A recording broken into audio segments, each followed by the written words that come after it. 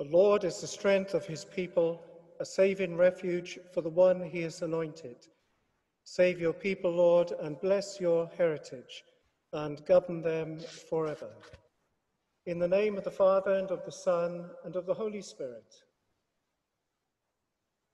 The grace of our Lord Jesus Christ, and the love of God, and the communion of the Holy Spirit be with you all. A very warm welcome to you today. Today we offer this Mass for all your intentions, but in particular for Rita Brady on her anniversary.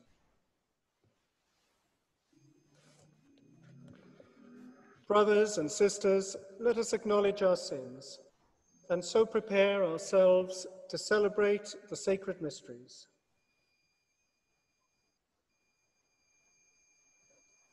Lord Jesus, you came to reconcile us to the Father and to one another. Lord, have mercy. Lord, have mercy. You heal the wounds of our sin and division. Christ, have mercy. Christ, have mercy.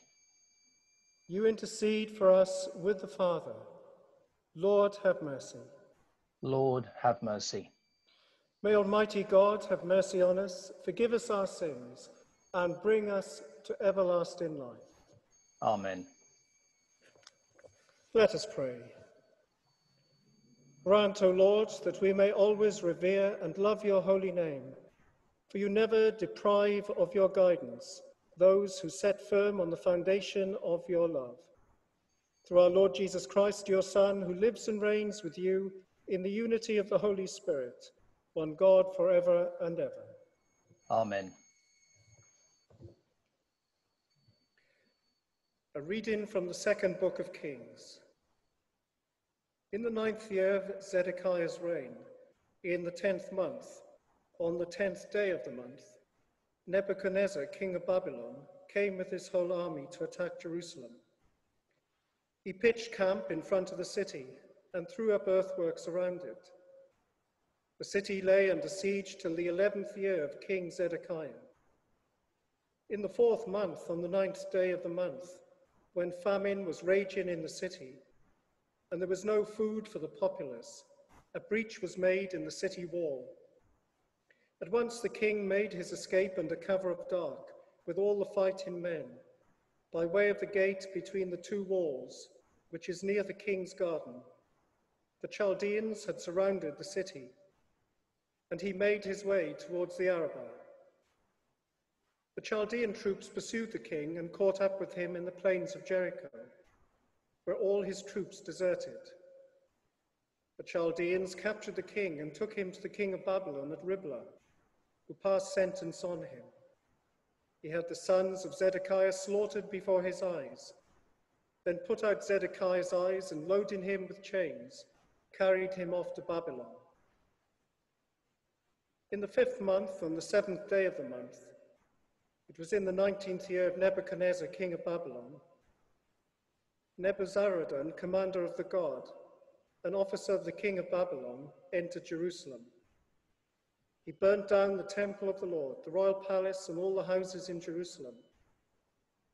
The Chaldean troops who accompanied the commander of the guard demolished the walls surrounding Jerusalem.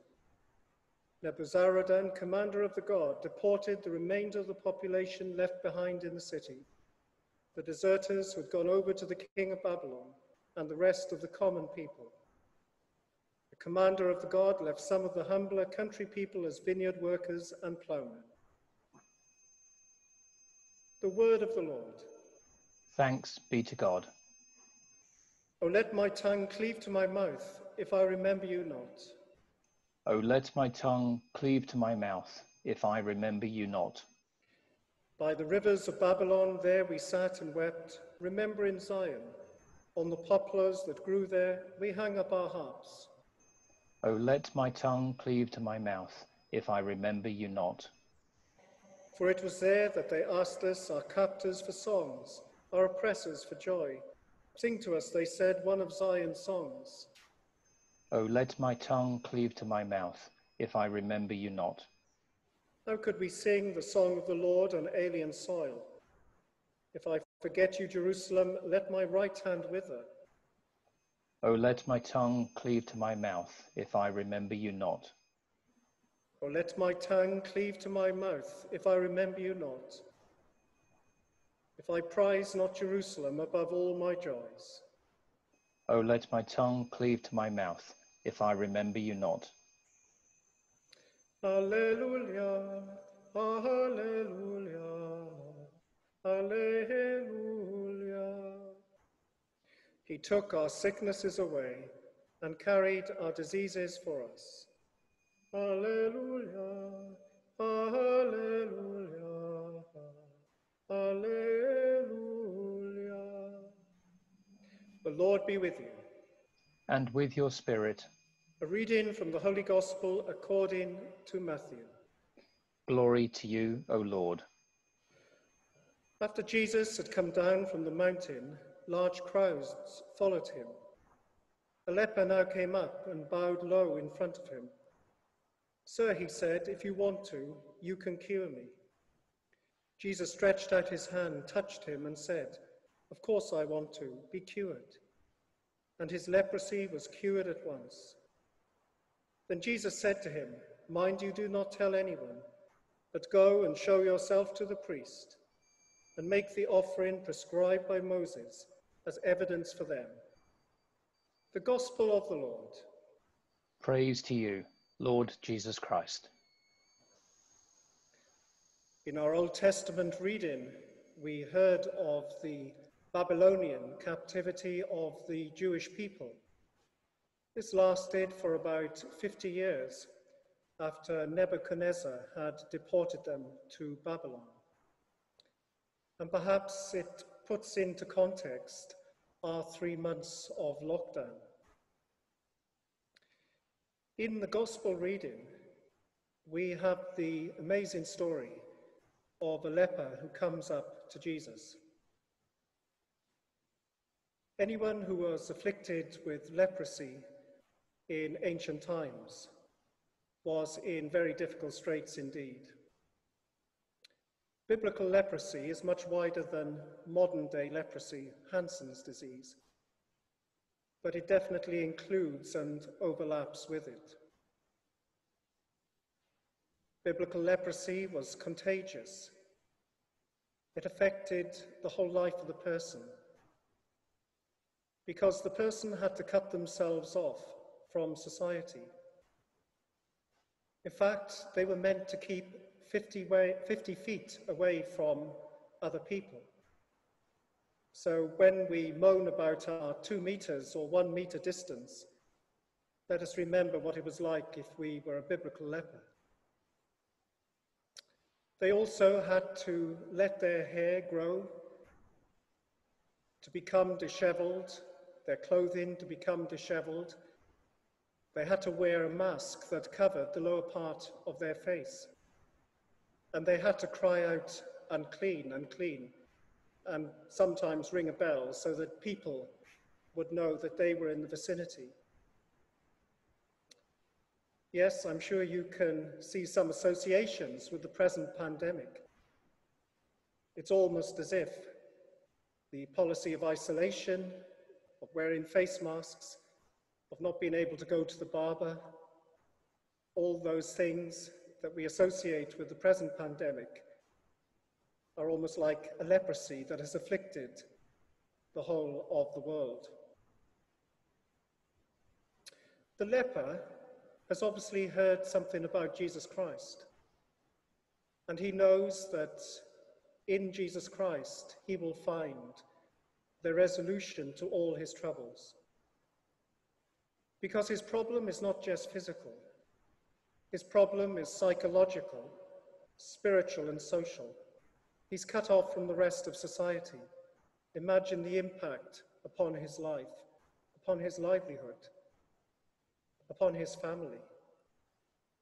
Imagine the psychological and spiritual burden of carrying the weight of what was seen by so many people as evidence of sin.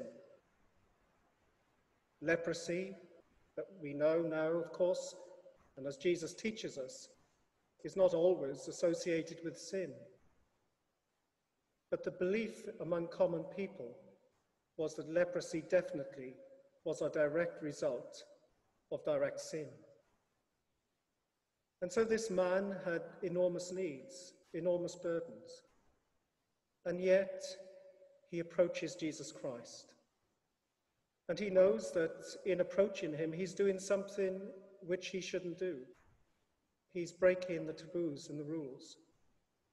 Because if he approaches Jesus Christ and touches him, he makes him unclean socially. What does Jesus do? Jesus actually reaches out to him. He responds to his cry for help. And Jesus could have said, "Be healed," from a distance, but he doesn't. He approaches him, and he even touches him. In so doing, he makes himself unclean. But that, brothers and sisters, is the Saviour in whom we believe, the one who has carried all our burdens, all our sicknesses, all our diseases, all our sins. He has taken them into his body so that we can know freedom and redemption.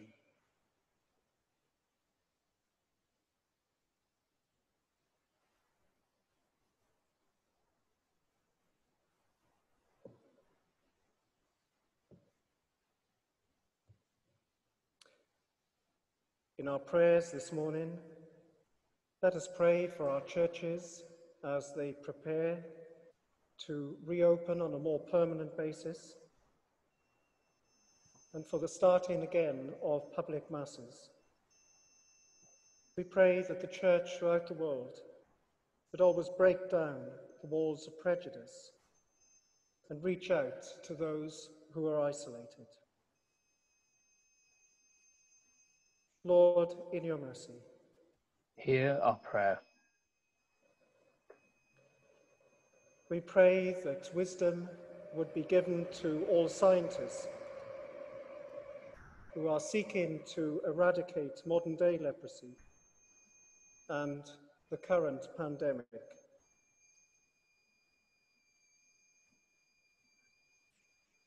Lord, in your mercy, Hear our prayer. we pray for all those who feel cut off from God, that through the touch of Jesus Christ, they would know that they are welcome in his embrace. Lord, in your mercy, Hear our prayer. we pray for all this morning who are sick in body, mind, or spirit. May they find their hope and healing in God's love through Jesus. Lord, in your mercy, Hear our prayer. we give thanks for all those who have died recently. We remember, especially on her anniversary, Rita Brady. Lord, in your mercy. Hear our prayer. And so we join with our Mother Mary as we say, Hail Mary, full of grace, the Lord is with thee. Blessed art thou amongst women, and blessed is the fruit of thy womb, Jesus. Holy Mary, Mother of God, pray for us sinners, now and at the hour of our death. Amen. Merciful Father, hear these prayers for the sake of your Son, our Lord and Saviour, Jesus Christ.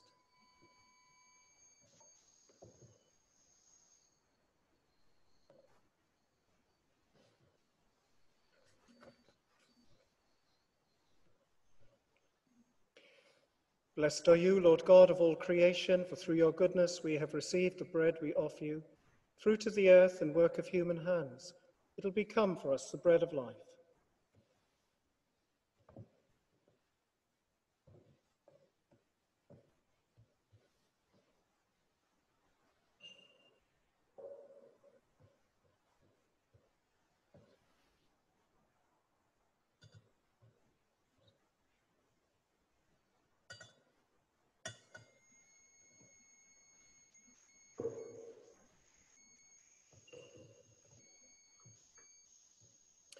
Blessed are you, Lord God of all creation, for through your goodness we have received the wine we offer you, fruit of the vine and work of human hands. It will become our spiritual drink. Blessed be God forever.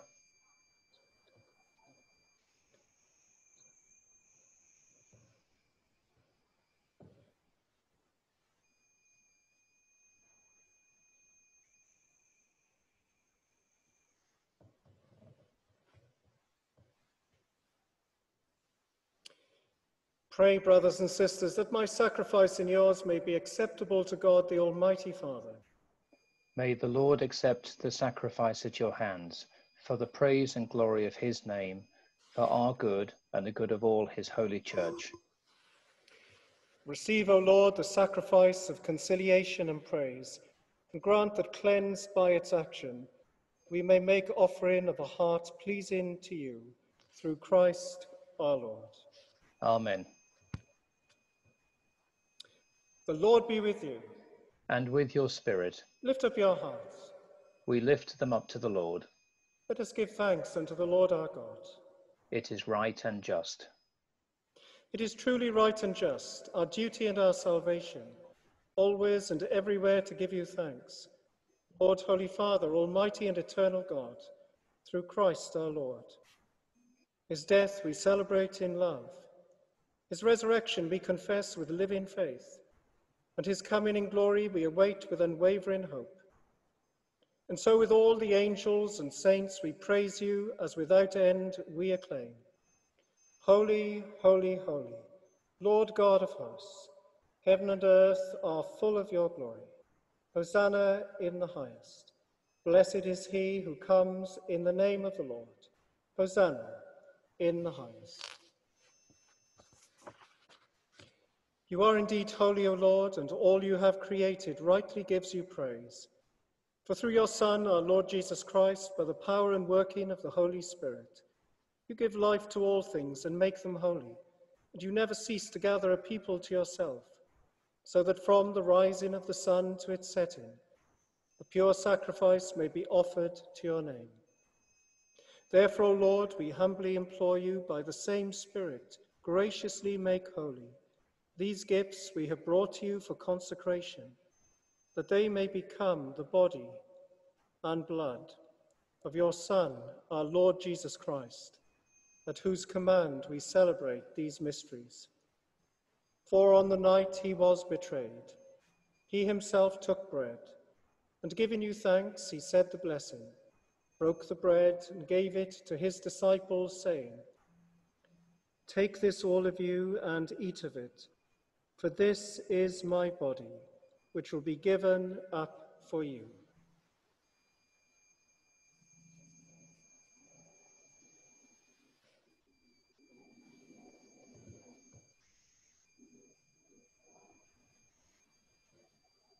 In a similar way, when supper was ended, he took the chalice, and giving you thanks, he said the blessing, and gave the chalice to his disciples, saying, "Take this, all of you, and drink from it, for this is the chalice of my blood, the blood of the new and eternal covenant, which will be poured out for you and for many for the forgiveness of sins. Do this in memory of me."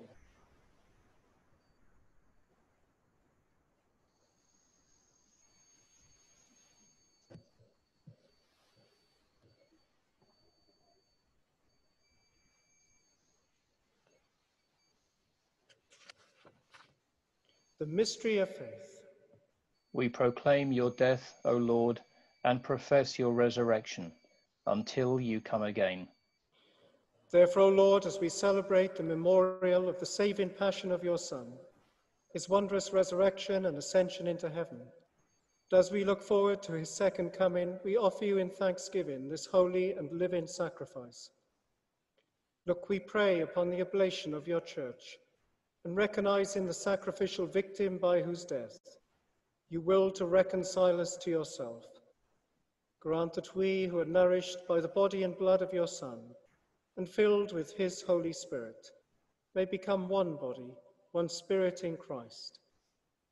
May he make of us an eternal offering to you, so that we may obtain an inheritance with your elect.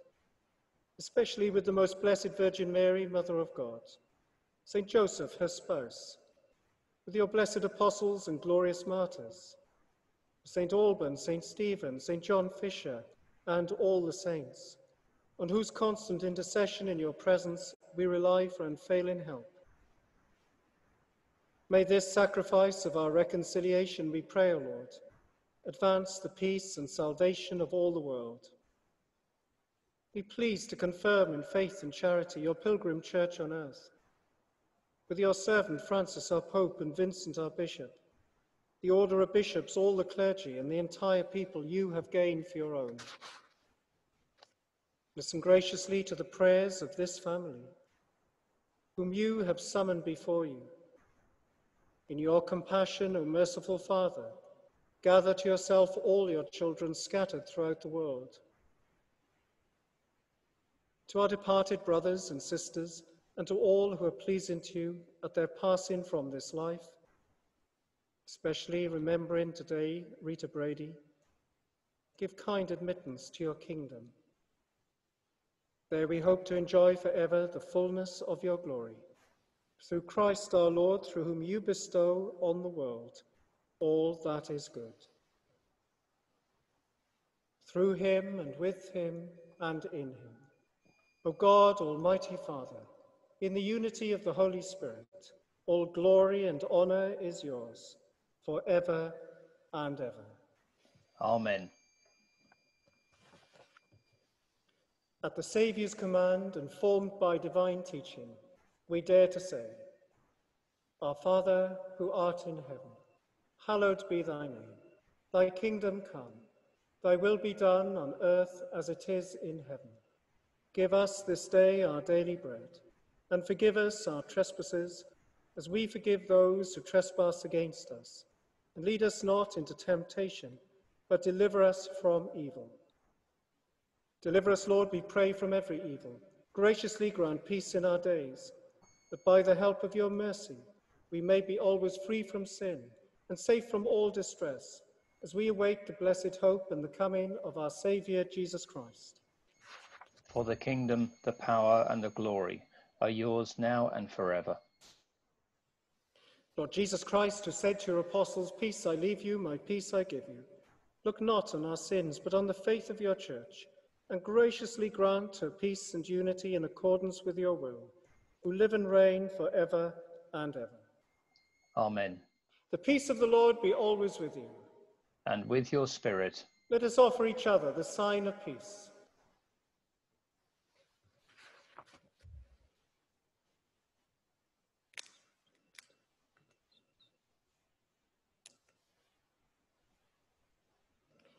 Lamb of God, you take away the sins of the world. Have mercy on us. Lamb of God, you take away the sins of the world. Have mercy on us. Lamb of God, you take away the sins of the world. Grant us peace.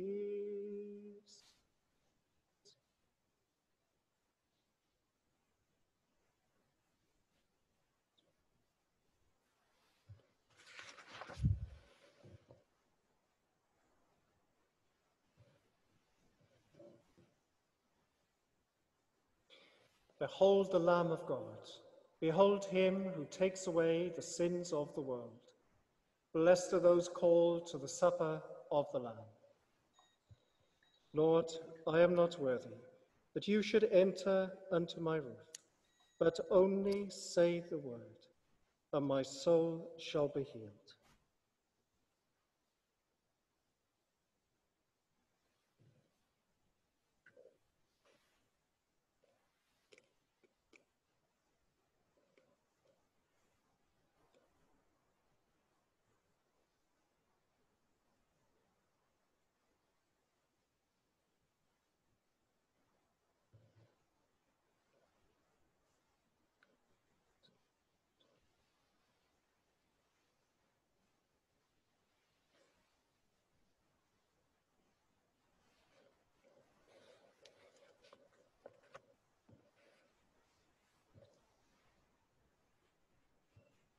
The eyes of all look to you, Lord, and you give them their food in due season. Brothers and sisters, I now invite you to make your act of spiritual communion. My Jesus, I believe that you are present in the Blessed Sacrament. I love you above all things, and I long for you in my soul. Since I cannot now receive you sacramentally, come at least spiritually into my heart. As though you have already come, I embrace you and unite myself entirely to you. Never permit me to be separated from you. Amen.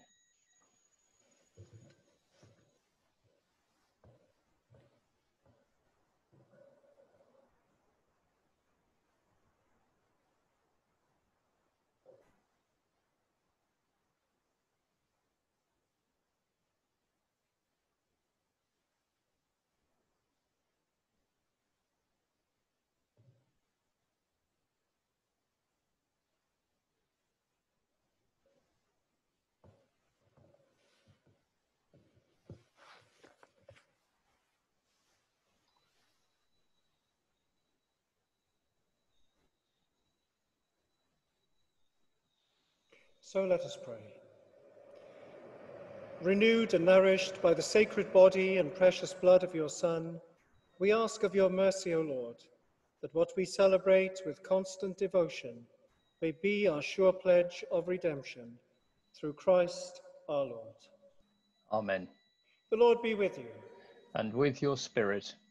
May Almighty God bless you, the Father, the Son, and the Holy Spirit. Amen. Go in peace, glorifying the Lord by your life. Thanks be to God. Have a lovely day.